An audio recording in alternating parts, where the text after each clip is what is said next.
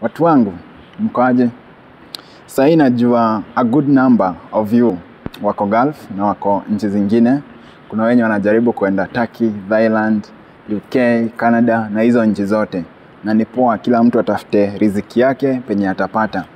It doesn't matter wenye utakuwa, but provided utapata riziki, haijalishi. So siku ya leo nataka tuweze kuongelelea kuhusu agreements. Sababu agreement ni kitu moja ya maana sana na najua mayouths wengi wajuangi. So wakati wowote una sign agreement yoyote na maybe hauelewi language, maybe haujui kusoma, make sure umeweza kumuita mtu mwenye anaweza jua kusoma na mtu hawezi kukushort change, aweze kukusaidia kusoma na kusign. Aweze kukusaidia kusoma, si kusign, wewe mwenyewe ndio utasign. Aweze kukusaidia kusoma. Kama unajua vizuri hii agreement hauielewi vizuri, usisign unless umewekelewa bunduki kwa kichwa. Sababu nimenote kwamba vijana wengi, kwa sababu pia mimi nimepitia mambo na agreement. Mambo na agreement zinanyorosha watu mtaani. Agreement za mashamba, agreement za loan, agreement za kazi zinanyorosha watu. So wafaa kujua kwamba kama ni kazi unakuja, usitarajie kama ni pesa mingi kushinda ile loan, ile agreement. Sababu kama ni ile agreement kama imeandikwa hivi, unafaa uwe ukijua kama unakuja huko kazi, usitarajie mambo mingi, ati utarajie pesa mingi itatoka kando na hiyo loan, na hiyo agreement. Expect kenye umesign, kama ni mambo na overtime ikiongezeka, ni sawa. But usitarajie mambo tofauti, sababu agreement ina protect both employer, kama ni kazi, na yule employee. Tutoke hapo, kwa sababu watu wengi wameweza kung'ang'ana wakafika Gulf, na wengine wamefika nchi tofauti, hata wengine wako home wanafanya kazi vizuri na wana grow vizuri, na tunawaambia endeleeni hivyo. Sababu kila mtu ana bahati kila mahali, kila mtu ana bahati yake. Huwezi jua ni wapi pazuri na wewe unless ujaribu usikie venye kunaonja. So venye nitakwambia, kama vijana, najua hii mambo watu wajui.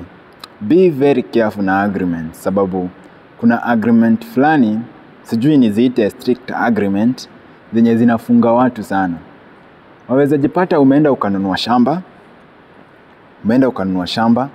maybe kwa sako ama kwa mtu binafsi ama kwa mtu mwingine, but akuandikie strict agreement. Noma sana inaweza kukusukuma na upate kwamba ile agreement inakupush ama inakusukuma kwa kona sana. Kwa mfano, unaweza enda ulipe mtu mlipe kama let's say 100k na shamba ni 200,000, yeah? Na huyu mtu akwambia utanilipa na 10%, hii pesa yenye babaki, sababu hujaweza kuclear leo. So ile inakuwa utalipa na installment, ama umwambie next month nitaweza kuclear ile balance. Kwa bahati mbaya ama mzuri, uweze kuwa haujalipa ile time, maybe pesa, unajua pesa, watu wenye wamejaribu biashara wanajua kwamba pesa huwa inakwama. Na inaweza kwama anytime. Inaweza kuwa ni mshahara unatarajia kutokea emergency, inaweza kuwa kampuni nayo ifanye kitu na pesa ikose kutoka hiyo time. So kama uko na agreement ya kawaida, yule mtu atakungoja. But kama una agreement ya kawaida, kama uko na agreement zingine zinatumika na huku na kampuni zenye zinatafuta pesa, kama Shylock na kampuni zingine, utaweza kuumia. Kwa nini? Utapata kwamba ile 100k yenye ilibaki after kutoa 100k, tuseme plot ni 100. Unapata wanakuambia hii pesa yenye imebaki, umesema utalipa lini? Utalipa next month. Na ikipita next month, ujue itakuwa inajihesabu 10% every month. 10% every month. Na wewe unaona si inawezana hii. So unapata maybe kumeenda kikaumana, mtu amefutwa kazi, umekaa miezi 10 ama miezi 5 bila kazi, That means ile 10% ya 100k ni ngapi? Ni 50k. Yeah? Unapata ile kitu ina grow na rate nyingine hata unaweza shindwa kuishika. So unapata zile pesa zenye umetoa zimetokomea hivyo, yani zimeenda hivyo. Na unabaki kuwa hakuna kitu yenye ulibai, pesa yako imeenda hivyo sababu ya ile agreement. So vijana, ni vizuri tujaribu tuepukane na agreement mbaya through kusoma vizuri, kuelewa kila word. Sababu agreement zingine ni za kutufunga, zinatuma watu waweze kuumia sana. Na so unaona kama ile pesa unapata sometimes ina pile hadi inakushinda nini? Inakushinda kulipa. Kama ni ploti, maybe umetoka Gulf hivi, kana kukimbiza before urudi huko, maybe kunafanyika kitu unashindwa kurudi huko, umewekelea 100k, ukitarajia kwamba utakuja huko uweze kuclear faster kinaumana. Ukirudi huko ni miezi 5 imeisha, hiyo imesha grow na 10%, hiyo ni 150k. Kujaribu kulipa maybe mashida hivi, unapata imekula ile 100k yako. So vijana, whether mahali popote unatia sahihi hivi, whether ni kazini, najua kuna watu wanaingia kazini, whether ni kazini unapata unafaa kusaini ukichukua funguo, be careful. Whether ni kuingia kazi, unajua una sign yako, be careful. Hata kama unamsainia mwenzako, be careful pia. Yeah? Sababu utapata watu wengine kama huko shuleni, unapata ukichukua funguo unafaa kusaini asubuhi. But maybe rafiki yako anakuambia wewe nisainie, ama mahali popote penye unajua uko na responsibility, wewe nisainie na uandike ni wewe, haina shida. Wewe na unachukua kalamu na tia sahihi. Kitu ikipotea kule mwenye alisign ni atakuwa na shida. Unanipata? So venye naweza advise vijana, kama ni maybe mambo na kununua kitu kama property, chenye naweza advise, kama if possible make sure umenunua yote na mmalizane na mtu.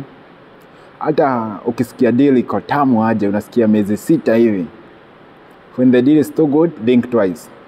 Kwa sababu maybe kama ni shamba umepewa 6 months, utaenda uonyeshwe hapa, yeah, 6 months wewe unaekelea 100k, shamba ni ya 1200. Mwingine anakuja anasema mimi kama unipei hii sichukui. Ule mtu anakuja analipa yote.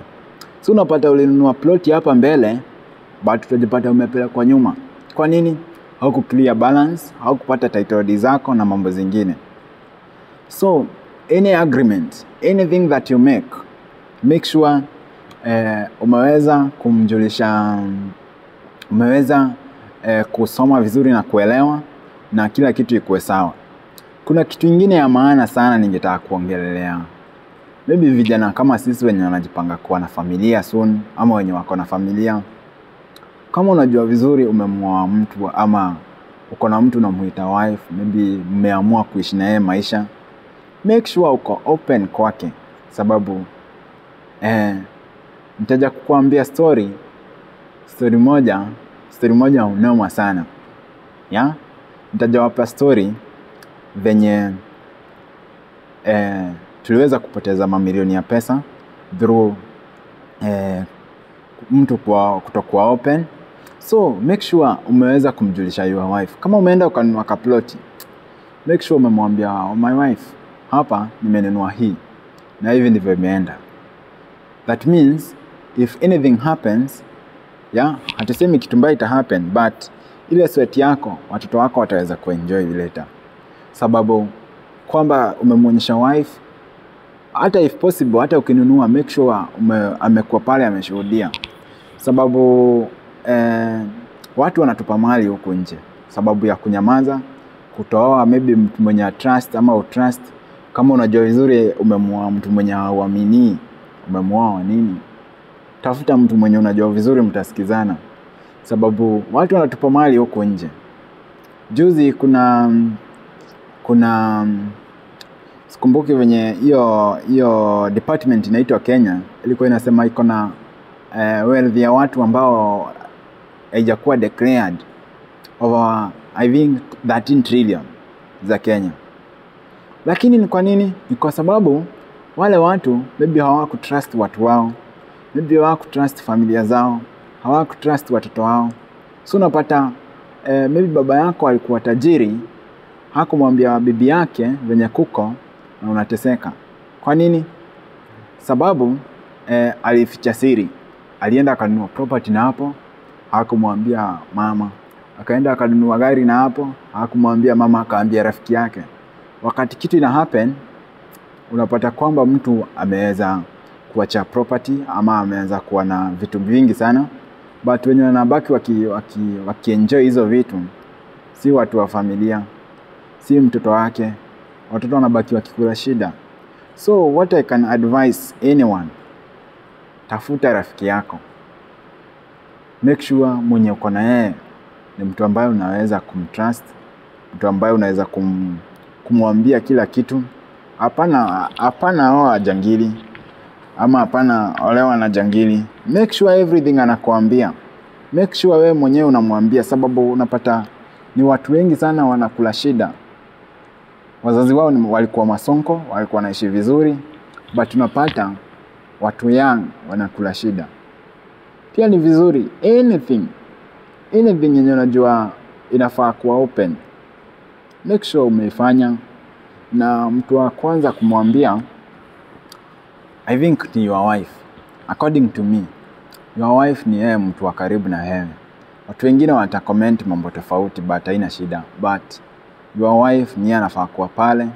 So chagua mtu mwenye unajua atasimama na wewe wakati uko na chenye unataka na wakati kitaumana. Yeah? Hakukosagi kubishana hivi, but pia mtafute mtu mwenye anakuelewa ili mambo iwe easy na kila kitu iwe fresh. So what I can tell you guys ni kwamba according to mambo ya agreement, be careful guys. Hii imeweza kusumbua watu wengi sana, imeweza kuwapeleka kwa shida mingi sana. Na kitu kingine, tafuta rafiki, tafuta mtu mwenye utatrust. Kama ni your wife, make sure she or he is your best friend. Hapana mtu ishi kujificha. Utajificha hadi lini? Utajificha hadi lini? Make sure kama ni raha, unaenda mahali, unaweza kumwambia, mimi nimeenda mahali fulani. Sababu si vizuri, mambo zingine zina happen, ni ngumu sana. Sababu unapata watu wanagonjeka. Sababu hawana mtu wa kumwambia mashida zao. Yeah? Maybe mtu amepata mtu kama bibi hivi, but yule bibi yani hawezi kumwambia shida zake. Kwa nini? Tafuta rafiki yako, mtu mwenye ukimwambia hauna doa kuelewe kwenye ataenda aende. So the high time, na kuna shida zingine, it's the high time for you uweze decide. Tafuta mtu mwenye una trust, mtu mwenye ukiwa naye unamwambia mimi kimeumana, ama ukiwa hauna unamwambia kimeumana. Kama uko naye unamwambia leo kuko sawa na mna enjoy. So chenye naweza kuambia, nawatakia weekend poa, muweze kujibamba, muweze kutake your time. Leo niliamua tu tuongee kidogo tuweze kujua ni aje. Inshallah nawatakia mazuri. Kweni na time poa, tutaongea inshallah. Leo kumekuwa tu hivi, kuna kidogo, but tunasukuma tu, lazima tusonge. So muweze kusubscribe, kushare page yangu. Na mambo ya agreement, tafadhalini vijana, hii kitu inafunga watu. Usichukimbilie kitu ati sababu nasikia nilipa mdogo. Kuna reason kwa nini naambiwa lipa mdogo.